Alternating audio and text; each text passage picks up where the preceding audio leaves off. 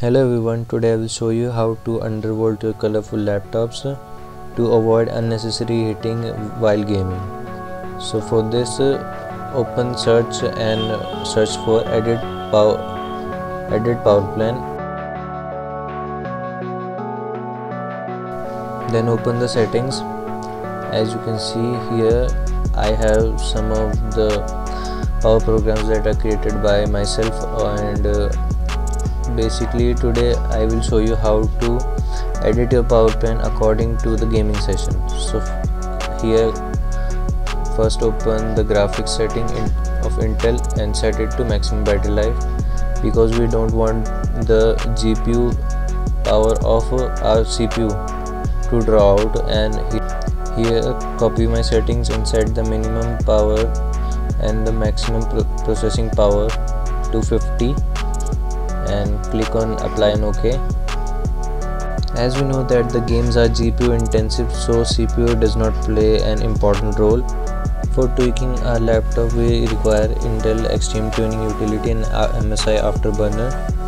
And now heading to the settings that we have to do in Extreme Tune Utility. First open this, and here you can see that I have colorful laptop and all the specifications of my processor and GPU are mentioned here. But in this colorful laptop we are just limited as it does not supports undervolting, but undervolting can be done, which is similar to undervolting. Here you can limit it to 30 watts so that it draws out less power. And I am sorry for the wrong zoom ins and zoom outs, because I am kind of new with this type of editing. So as you can see, I have applied the 30 watt TGP limit, and now the CPU will not use up to 30 watt, as my CPU usually consumes 45 watts of TGP. Rest of the settings are logged in this BIOS by colorful. I don't know why, but other laptops usually support undervolting. Now we will use MSI Afterburner, which can be used for overclocking as well as underclocking our GPU. And here only use the settings which I have provided, because overclocking recklessly can damage your device system internal parts. And I've tried different overclocking techniques, so the best range I got was 100 MHz core clock and 300 MHz memory clock. And for undervolting, you can simply just drag it to the most left.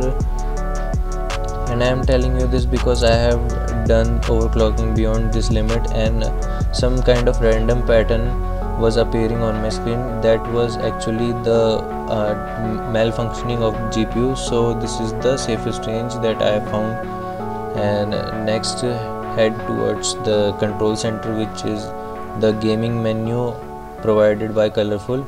So here, as you can see, we have multiple modes. I recommend you to use entertainment mode with a 10% increment in fan speed. Now heading on to the gameplay comparison section.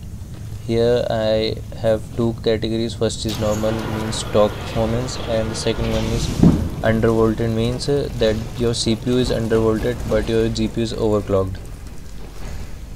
So as we can see that the undervolted combo is sometimes performing well than the normal stock performance, because we are limiting our CPU so that it does not throttle much, whereas if it will throttle much, so it will surely result in the decrement of FPS. And here is the gameplay of Crisis. Now moving on to Battlefield 1.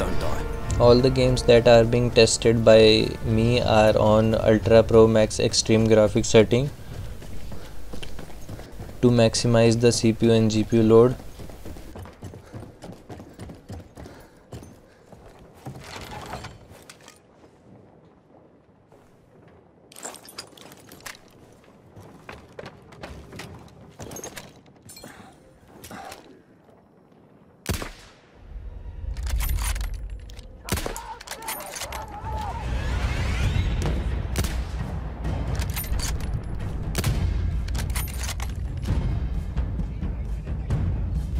Now while I was playing DMG drive, I didn't saw too much difference in the temperature as both was same in normal as well as undervolt condition.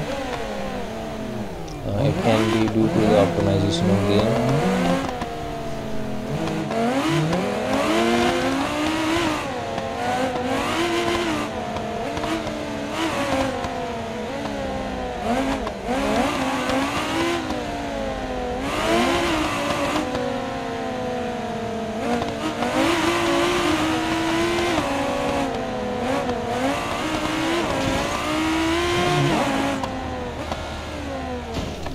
And now moving on to PUBG PC, as you can see there is a huge difference in the temperature from normal scenarios to undervolted.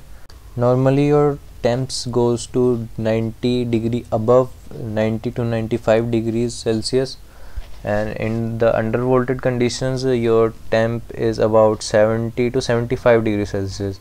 As you can see, it is approximately 20 degrees Celsius drop, so it is nice in these kinds of games, and the FPS are also similar.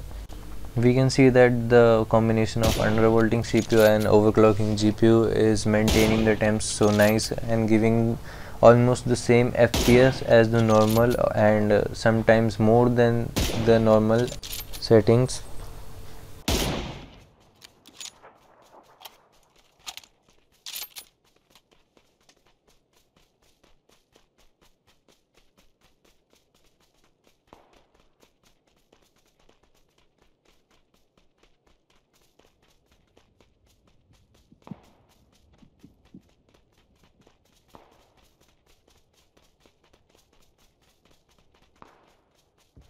So as my final verdict, I think that undervolting your CPU really pays off in the laptop, and if you are willing to buy the laptop stands which has uh, fans in it, so I would recommend you not to buy that, because our CPU and GPU fans are enough to provide subsequent temperature drops, and even if you use fan it will only result in 1 to 2 degrees Celsius drop, and it will also cost you more money than inventing a simple stand or placing some object beneath your laptop so that you can elevate it.